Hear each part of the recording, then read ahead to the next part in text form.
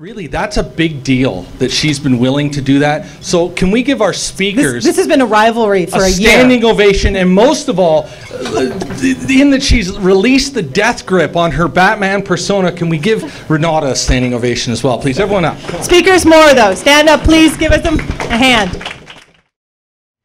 Of just overwhelming sadness and raw emotion.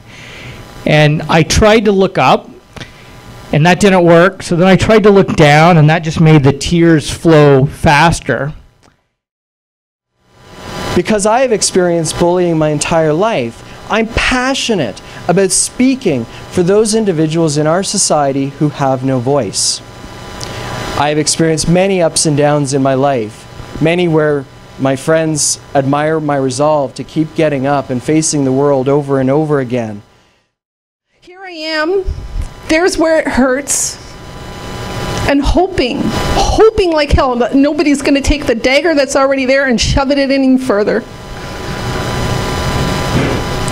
But I've been very blessed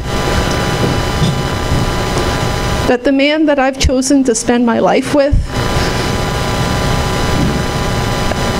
is helping me remove that. I finished the course. That was 23 years ago. I haven't had that question anymore. It just doesn't matter to me. One of the things I learned along the way of all the journey, you know, I can find a higher power for myself or God for myself, whatever, but it's my own. It's my own personal want. I knew how much she loved me. I knew how much she accepted me. But I couldn't have been easy for her to accept. When I was 4, I got that quintessential construction kit with a saw. Yes, I sawed the leg off of her Duncan Fife dining room table. They were dumb bullies because, like, there was one time a kid just punched me in the face. He just punched me in the face for no reason. And I was like, why did you do that? And you know what he said? I'm not making this up. He goes, because you're black. And I was like, wow. Well, so are you. That's ridiculous.